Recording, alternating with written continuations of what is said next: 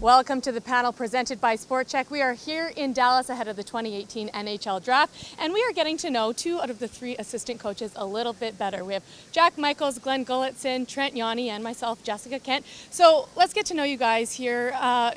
Trent, I believe that you actually played junior hockey with Todd McLellan. I did, yeah. Back in the day, and Glen, you worked under Todd McLellan, so you both have a relationship with him. Trent, we'll start with you. Yeah, no, I've known Todd for a long time. Obviously played with them in Saskatoon, and then coached against them in the American League. So we've always kept in touch as time has passed, and spent some time with them in San Jose, and then took a bit of a hiatus, and back here again. And Glenn, let's talk about your relationship with Todd. Yeah, it goes way back too. Trent and Todd were a little older than me when they played in Saskatoon, and I kind of followed in behind, and then got to know these guys through the summers. So as I started coaching, Todd was one of the guys that's really helped me, and I would talk to a lot. So our relationship goes right back to Saskatoon in those days as well. I was curious, as Western Conference guys for the most part the last several years now, is it less of a transition when you join an organization against whom you've competed for so many years? We'll start with you, Trent, and obviously you know Todd's system. Is this somehow different yet familiar for you?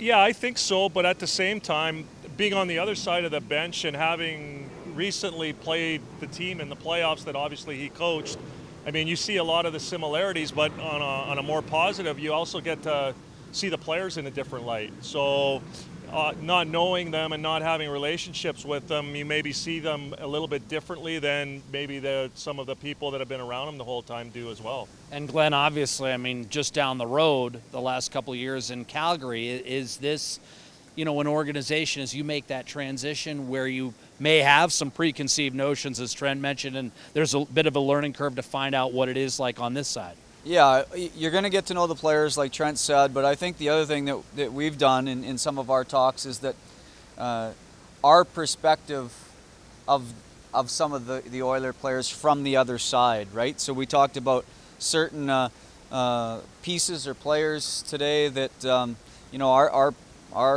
being on the other side, we had a lot of respect for, and the qualities that they had. So we brought that perspective a little bit to them today, and then we're getting a new perspective on some of the players that we had preconceived notions about too. So it's been a good learning experience both ways.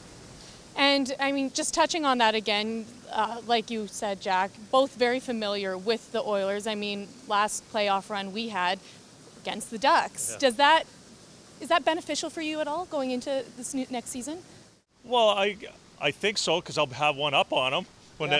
But no, I think that to see the styles that they play, like the players that are still there, obviously working with Todd systematically, that you know, doesn't really change very much from team to team. But I think it's something that you keep in your back pocket, and maybe are able, as time goes on, to be able to offer a player that, hey, this is the way I see you. Maybe it's something that he hasn't been said to before, and sometimes that can be just something that small can make a big difference.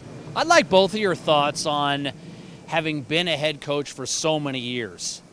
Trent, obviously Chicago, and a number of years in the American Hockey League. Glenn, really, except for an assistant stint in Vancouver, you've been running your own bench. What is, in your experience, what's that process like now being a complementary piece as opposed to running your own bench, and how can you take your previous experience and meld it in most effectively? Let's start with you, Glenn. Yeah, I think, you know, and I've done both in as recently as Vancouver. You're a little bit more shoulder to shoulder with the players as an assistant. You get a little bit closer. I know the head coach is always, you know, communicating and stuff with the players, but you get a little bit, you're never as close as the trainers that I say, but you get at a little different level than the head guys. So you enjoy that part of it. You communicate with the guys, they'll tell you more.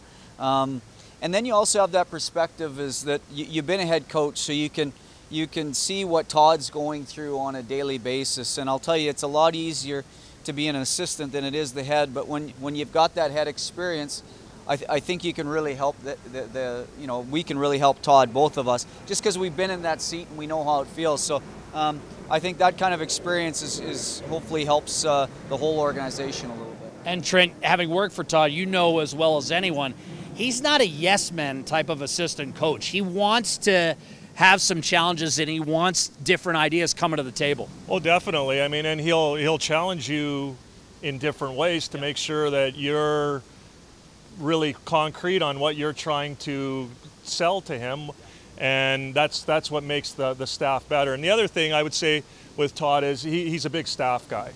And what do you mean by that? Well, he's very inclusive, and I think all coaching staffs, when you look at the game today, as Glen alluded to, you're getting, as a head coach, you're getting pulled in a lot of different directions. And so when you leave that room, there has to be other people that are speaking the same language that you're speaking, and sometimes that it doesn't come from the head coach. Sometimes the best, vibes come from the assistant coach before he gets to the head coach as far as the player goes. And it's just, there's so much, the league is so much younger, they're so much hands-on now that you have to have a good staff in place, because the head coach usually, I mean, in my experience, you spend a lot of time managing the superstar players, and you're getting pulled into talking to the manager, the media, and all that. And then there's other guys that are part of a team that need some attention as well, and that's kind of where we come in. And I know Todd's really big with that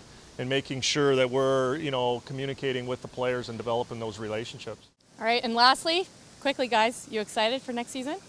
Absolutely, absolutely. Yeah, it's exciting city, exciting building, exciting team. So yeah, absolutely, we're ready. Awesome, thanks so much, Glen Gulutzan, Trent Yawney, and I did have a chance to sit down with Manny Viveros a couple weeks ago. You can find that on EdmontonOilers.com. Thanks so much, guys. We're happy to have you. Yeah. Well, thanks.